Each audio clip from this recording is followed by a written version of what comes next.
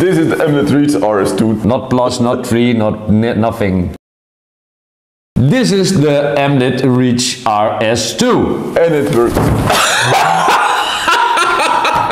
And this is how it breaks. And it works excellent with Apglos Survey Wizard. It does. There can always happen something that you can't make a Bluetooth connection with the Emlid Reach RS2 and Apglos Survey Wizard. So then there are some options what you can do. Number one, just like this. Oh! Oh, stop! You can trash it out of the window or you can fix it.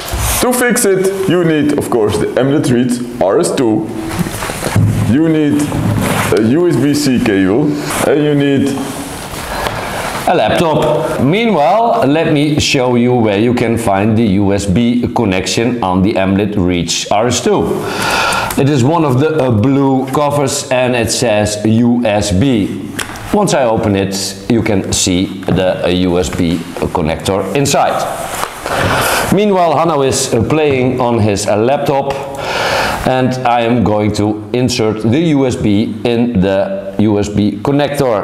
Here we are on my laptop. We have the Reach firmware flash tool and there are some steps that we need to do. First, it's to select the Reach model. In this case, it's Reach RS2. Then we can click on Next. So we are in step 2 and step 2 has some other steps, and the first one is to turn the Emlid Reach RS2 off, but it's already off. So we don't have to do that anymore, so then we can do something else, which is the next step. That is to press and hold the power button. Then we have to put the USB cable inside the laptop. And then it starts blinking and the Reach RS2 is connected. Is it blinking? It's blinking. Now it's selecting the firmware. We can use the download. GG. Michael Knight.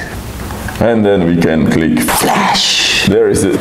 Device initialization. 100%, and then there is firmware flashing. That can take a while, so Ray can take a nap. 1, 2, 3. Yes, we're going to reboot the device. It needs to do this, right? Don't drop the receiver. And yes, it's done! Oh yes, it's done! Oh yes! So now this Emlid Reach RS2 is on. But like this, it just has like the settings that come from the factory.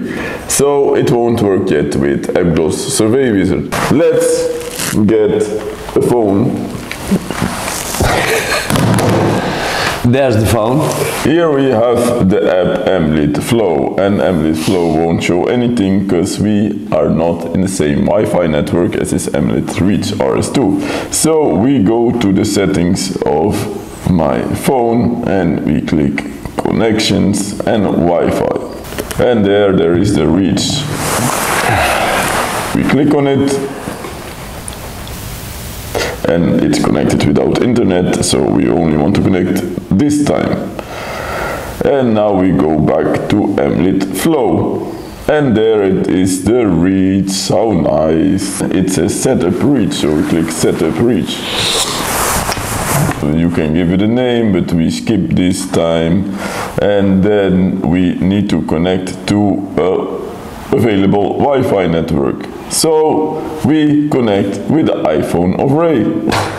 Of course. The Emlid Reach RS2, this one, will connect with Ray's iPhone. Ooh. To make it even interesting, I have to connect my phone as well with Ray's iPhone. So we go back to Wi-Fi and we get iPhone of Ray. And he has to fill in the password again.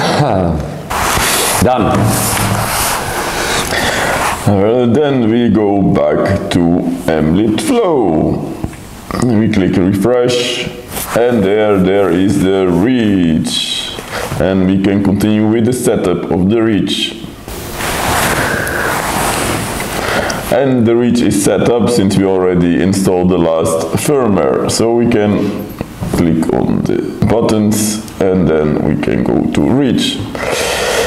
To To make this Reach RS2 work with Apglos Survey Wizard, you go to the correction input, which is Bluetooth, and then the base output we won't use, so we can turn it off. Then we go to settings, we go to Bluetooth, we make it discoverable, we click on save. Can you follow this? Yes.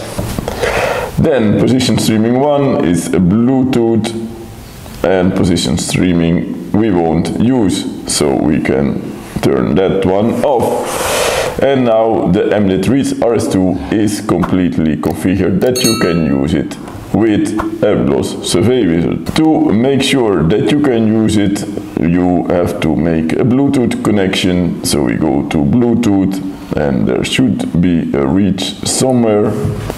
There is the reach. It says pairing and pair, and then we can start up Apglos Survey Wizard. Then you can go to the connect screen, click connect, find your reach, and we select other and we click connect. And if Ray wants to hold it outside of the window, maybe we get a position.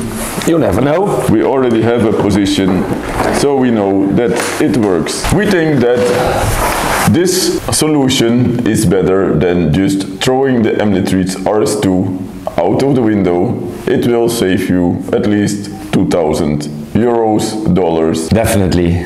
If you want to know anything else about Apglos, Emlid or GPS surveying, then watch this video.